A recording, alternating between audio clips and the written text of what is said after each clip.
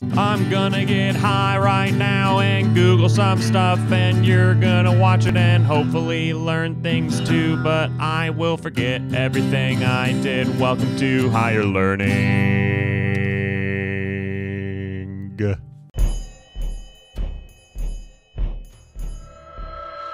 Today's episode is gonna be about recycling. I read recently that it doesn't work as well as we think it does, and that China is buying it, and there's a crisis. Oh my God, I bought like 7. Do you remember the Chevron car commercials, the claymation ones? I wanted all of them. I think I had the cop one, which is depressing. They're doing it. They've done it. I don't make anything except trash.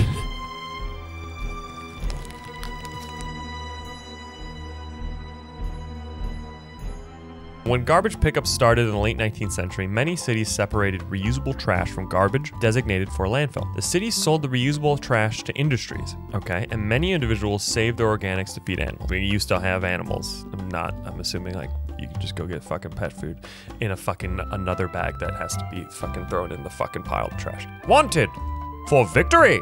Wasn't practical for the whole population. People who were driving cars to bring stuff to recycling centers were polluting in a different way.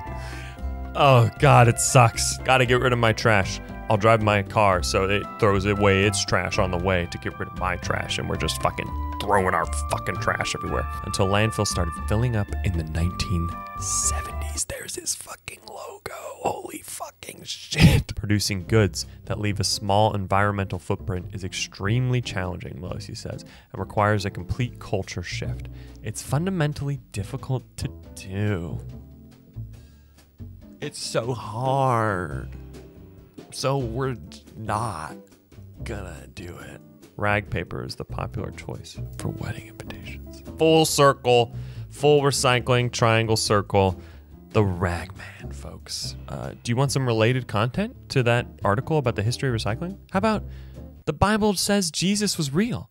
What other proof exists? Why recycling isn't working in the US? Many recyclables become contaminated when items are placed in the wrong bin, or when a dirty food container gets in the recycling bin. So it's my fault, not the system in place or capitalism.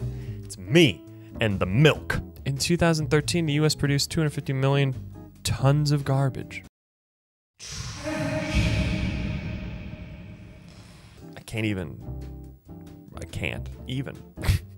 wrap my head around how much that is. No single approach can handle all types of waste. So a hierarchy of waste management, again, another sentence that is just, I did not expect to ever say those words out loud. Okay, so here's the waste hierarchy. I mean, obviously this is an Illuminati operation. Anaerobic composting. Aerobic composting. I think we're learning yet again, that when I pick a topic that is as general as this, it's very fucking overwhelming. There's so many aspects to this I don't understand. What the fuck is anaerobic? This sounds like people doing composting but doing aerobics, right? I mean, that's the joke. Here it is. It's super low hanging and ta-da, I made it, ta-da. 80s people, you know, the leg warmers, the whole bit. That's what I'm imagining. I'm assuming everyone is imagining that, right? So one's hot, one's cool. Fueled by oxygen motion, turned weakly. That was the part where you just turn it and it's just like, the bouquet of scents that you are affronted with is ubiquitous. Ubiquity. Modern landfill recovering and using CH4. Modern landfill recovering and flaring CH4. Methane. Methane, it's bad. That's bad. That's a carbon emission, I believe. Methane is the simplest hydrocarbon consisting of one carbon atom and 4 hydrogen, and methane is a powerful greenhouse gas. It's a greenhouse gas, yes. Farts, bad. Farts for the world, bad. Farts for our hearts, good. I don't even know what this article was about anymore. Landfills can emit carbon dioxide, methane, volatile organic compounds, and other hazardous pollutants into the air. That makes sense. It's just a huge fucking pile of fucking trash that we are trying to bury, fill the land, and it's just farting out because it's trash. Landfill gases can also move underground. Wow, that's kind of wild. Potentially causing fires and explosions. Great. And the liquid or leachate that accumulates in landfills can contaminate groundwater. That makes sense, because it's fucking trash. We're just putting the gross fucking trash in the ground and just expecting it'll be fine. No one go to the pile. We're gonna put the pile far away from where you are. But people that live around the pile, you can live here because it's cheap. But watch out. You might fucking die because the ground is gross. We've got gross ground here because of the gross trash. It's kind of turning the ground into trash, and so therefore you have trash water now. Sorry about it, but move? I don't know. Plants that burn waste to produce electricity were first constructed in the 1970s. It became clear that the plants were producing dangerous mercury and dioxin emissions. Standards were established that banned uncontrolled burning of waste and limited emissions of particulate matter, right? So we're burning it, and then it was like, yo, all that trash fire sucks. It sucks, and it's poisonous, and it sucks. Waste is stored in the balls.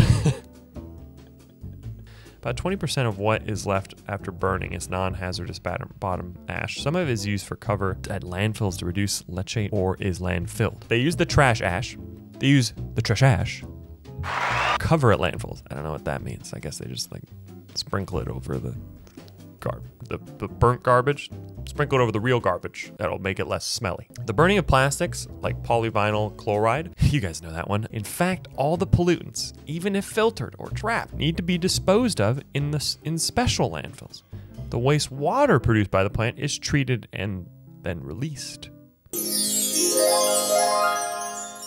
Mmm, delicious. Okay, so that's how they do it. They burn the shit and they go, listen, we're using the hotness from it to make other energy, and it's better than piling up the fucking garbage in a pile and burying it and then burning it there. China's ban. Okay, folks, this is the China thing that I kind of knew, but really don't. For decades, China handled the recycling of almost half of the world's discarded materials because its manufacturing sector was booming and needed these materials to feed it. Okay, so that makes sense. They're making shit because they're a fucking totalitarian government, and in order to make it, we need stuff. And we're like, you want our trash?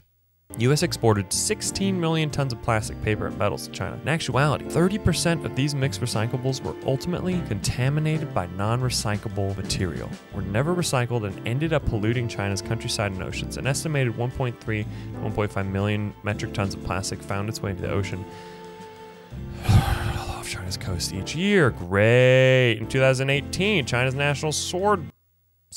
They have a sword policy? Everyone gets a sword? Because that'd be cool. That's the policy I'd like. I'm a sword guy. I hate myself. I think we all learned today I'm more of a Chevron Cars toy guy. In 2018, China's national sword policy banned the import of most plastics and other materials that were not up to new, more stringent purity standards. U.S. then sent its plastics waste to other countries, shipping 68,000 containers to Vietnam, Malaysia, and Thailand in 2018. When these countries later instituted bans on imported plastic waste, the U.S. diverted its waste to Cambodia. Anybody else, take our fucking trash. Cambodia, Bangladesh, Ghana, Laos, Ethiopia, Kenya, and Senegal. Countries with cheap labor and lax environmental rules. The U.S. still ships over 1 million metric tons a year of plastic waste abroad, often in countries already overwhelmed by it. You want our trash? We need to get rid of our trash. We actually have a lot of trash already. No. Take our fucking trash. If you don't, we'll probably impose fucking trade tariffs and shit on you because you need to trade with us, right? Well, yeah, okay, great. Here's our fucking trash. Experts estimate that 20 to 70% of plastic intended for recycling overseas is unusable and is ultimately discarded. Great. One study found that the plastic waste exported to Southeast Asia resulted in contaminated water, crop death, respiratory issues due to toxic fumes, and organized crime. USA! Woo! It's trash. It's trash, and we're trash, and we're being ruined by our trash. It's so fucking poetic.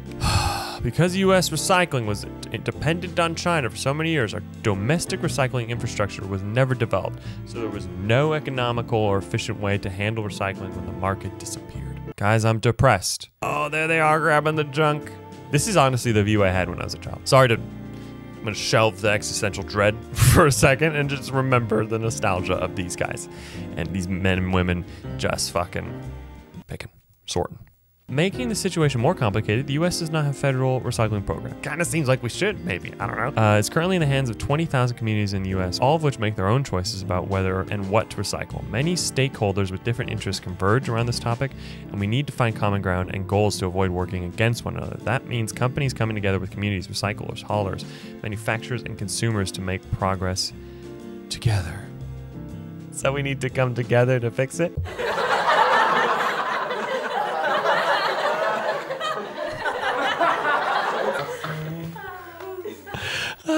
The best part of a laugh track is always the last two people. They're like, that like sigh of like, oh, laughter's over. Is that what that is? Like, oh, no more laughing.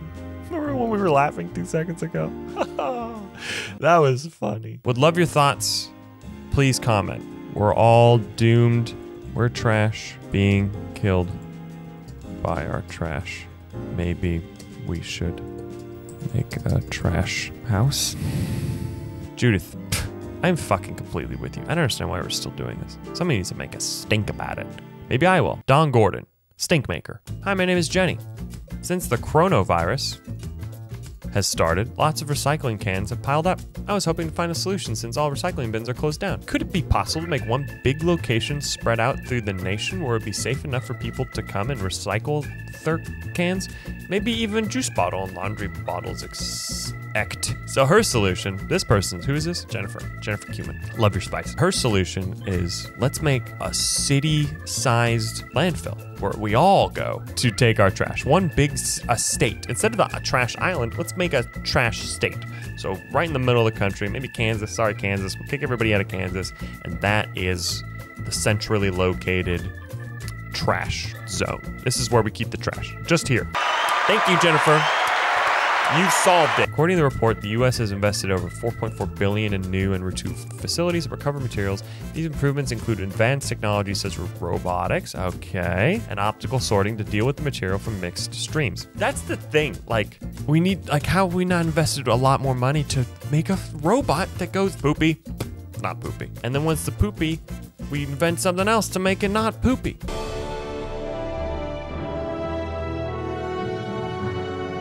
What the fuck did we learn? And I think the best way to solve trash is to not exist on this scale. That is clearly correct. We burn it, and that sucks, and I hate it here. Let me out, please, God. I think I'm as ready as I can be. I'm ready, but... Oh, I'm British Racing Green, actually. Just to show I appreciate all. These cars are gonna fuck. In a car commercial that they're trying to sell these toys to kids, gas to parents, to ruin the world. They are presenting that these cars do it, that they do the nasty thing that humans do, that all animals do. Cars do it too. Cars fuck hard and long, and they use their car genitalia to create life. I need to end this episode. We learned not much, I feel like. Recycling is basically we melt it all down to get to its rawness, and then we use that to make it again. And we're dying. We're all dying in our trash. That's what I learned today. I miss my little cars and my Intel guys. Thanks for watching, everybody. This has been another insane time of our lives together. Again, I really appreciate if you're watching. There's so many other things to do and to watch, and if you've taken a little 15 minutes-ish out of your day to watch me be an idiot, that means the world to me. So thank you for watching. And subscribe if you haven't. And if you have, you got a gifts basket coming to you. Surprise, it's the cars from the Chevron place. No, I don't have them anymore. Send me, I have a P.O. box. I don't have a P.O. box. I was gonna say send me your cars. Send them anyway. See if you can find me. That's the trick. Find me and give me your cars, toys. Please don't do that. Please, God, don't do that. Recycle them. They're probably not recyclable. Please, again, donate to all those links. Donate to those organizations, because we need to end the drug war. Just one step at a time, huh? We need to end the drug war. We need to figure out recycling. We need to figure out climate change. We need to figure out all these fucking things that I'm freaking out. Yeah, yes. Okay, I'm fine. Everything's fine. Everything's fine, and give me the magic noise. That one worked. fucking Ragman. We have to end the show. It's over. Ragman is cool. We need to bring him back. Everybody, call your senators and your local councilman. We need Ragman. Bring your Ragman. Make your clothes. Make your things. That's what I learned today. So we need to make things ourselves. Even though I'm an idiot and I don't know fucking how. All I knew I had to do is make stupid shit for the internet, and it's stupid. We're all stupid. We're all fucked. See you later, everybody. Nice to have you. Goodbye. Goodbye. Thank you. Oh, yeah, I'm fine.